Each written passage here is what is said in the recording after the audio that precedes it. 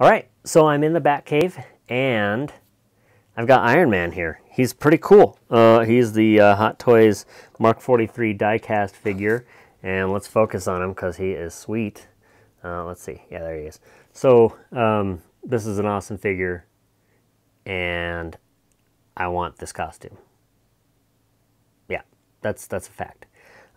Thing is, though, I'm not a billionaire, so you know, I got to do it with foam, and I got to pay somebody to do it because I've been doing that Batman build. I'm not going to finish it. I'm just not that good at it, okay? But what I am good at is putting things together and identifying things that are good and making them look good, but also leveraging other people's talents, right?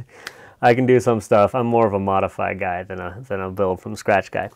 And in that sense, I want to get this Iron Man costume, and then I'm sure I'm going to want to tweak things, especially the electronics. I want some lights. I want some sounds. I want some effects. I don't know. So to that end, I think I need to learn electronics. I don't know electronics. But there's a company, a local company called SparkFun that actually is for those kind of people who either want to learn or want to do cool stuff with electronics. So at lunch today, I went up to just north of Boulder and picked up this kit. It's it's a starter kit that I'll link to in the comments. It's 99 bucks, and it comes with all kinds of stuff to get you started with Arduino, and it's got a bunch of LEDs and whatnot in there. So I'm going to be taking some time over the next days and weeks to learn how everything works together, and then be posting updates here, and we can maybe figure out you know, how whatever this is might relate to a different costume. Probably a lot of Iron Man, but also even you know, other things like Batman as it relates to voice and lighting, and even you know, Stormtroopers and Star Wars stuff, definitely, like this Kylo Ren helmet.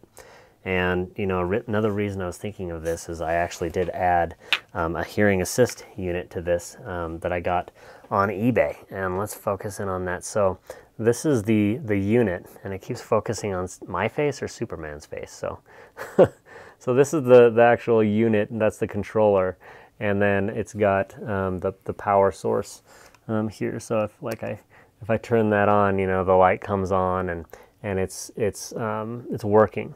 And it's got these two mics that I mounted on the sides. There's one on the other side. So they're not visible, you know, when you look at the helmet, but they're really effective and help a lot with hearing. Thing is, though, that I could probably have done it myself if I knew, you know, anything about electronics, because there's not a lot to that, really. So I think, you know, ramping up this way, we'll be able to figure it out, and together we can figure out, you know, how to use this for our other cosplays and do it a lot cheaper than having to buy it from somebody else, right? So go through this with me, we'll figure out how it works, and we'll make some cool stuff. Thanks for watching. If your wife would make fun of you for, you know, seeing you do this, then you should probably subscribe. And, you know, Facebook it, Twitter it, tweet it, you know, all that cool stuff, right? So if it's dark and it's night, then you'll want to check out this sort of stuff again, right? Oh, hey, thanks for watching.